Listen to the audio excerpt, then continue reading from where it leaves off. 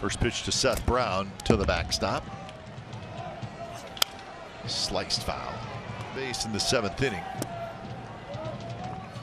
Swing and a miss. Strike 3 called, and that's the ball game, and Brown's not happy. So a very, very frustrating afternoon all around for the Athletics. It was going so well, and it ends so much disappointment. Nick Lentz, horrible, is going to head off the field. The home plate umpire, he did not have a great day, and it certainly didn't end well for him. But no, and he sat there and ran and Brownie after the ball game. What are you doing? What are you staring at?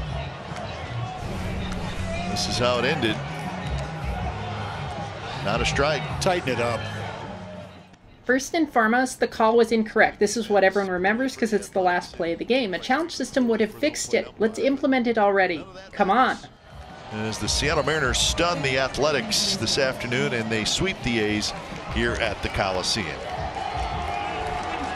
So the time of game was 2 hours and 54 minutes. The attendance was 8,215. Isn't that high for them? Anyway, ending the game on an incorrect strike call with no challenge system to fix it. It's the future, folks. The strike call was conclusively incorrect.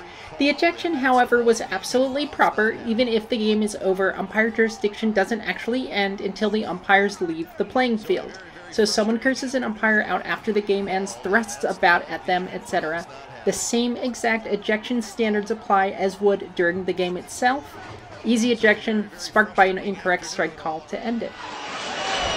That was a good pitch. Oh, you know what? Anytime you take that bat like that and point it to the umpire, you're going to get tossed. Watch this. That's a terrible reaction.